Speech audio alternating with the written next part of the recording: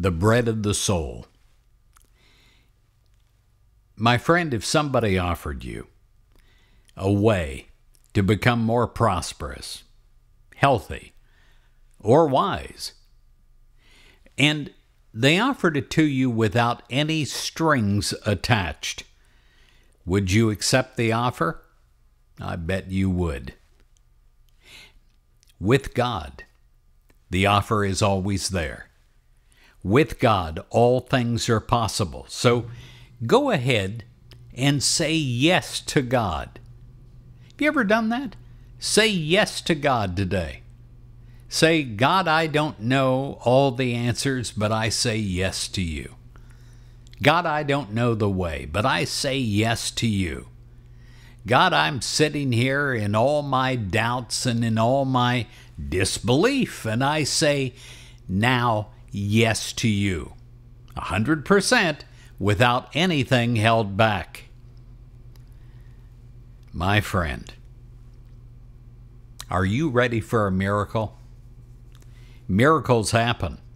They can happen in your life too. If the answer is yes, then expect a miracle to come in your life. For God is continually at work, answering your prayers in ways that are right and perfect for you. Now, I've said this before, and maybe you don't remember, maybe you do, but it's important to say it again. The answers to prayer from God are often quite different than we can conceive of in human mind. But I tell you this, my friend, they're always better, always outstanding, always leaving me awestruck on how God has done something, how God has done everything, when I have the wisdom to allow God to have God's way. I pray that there is a right and perfect answer to every prayer that you have today. And I know the source. It is God. Are you ready for blessings? I mean real blessings. Blessings that you can't even imagine beyond your wildest imagination. Well, look around you, for God has supplied your every need. Say yes to God's unlimited good.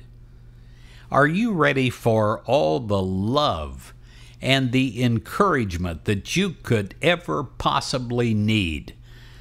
Well, then say yes to God and be enfolded in the comfort of unconditional love. You know, in Matthew, it says, it's one of my favorite Bible verses. Listen to this with new ears. Take it on. Digest it in your soul. Jesus said, for mortals, it is impossible. But for God, all things are possible. My friend,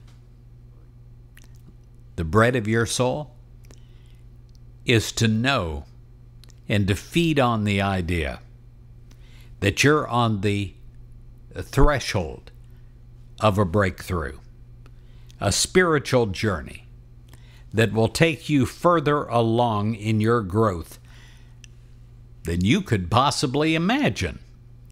This is a journey on which you'll be filled with peace that surpasses anything that you have ever experienced thus far.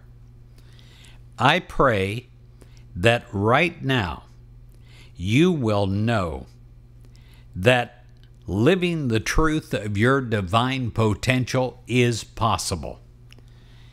You're on a journey of positive thinking, praying, and living.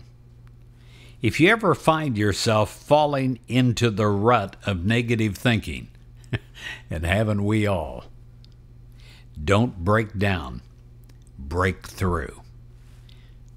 Break through the barriers of those old negative thoughts and the less than positive attitude that you might have held for a short time or for a long time.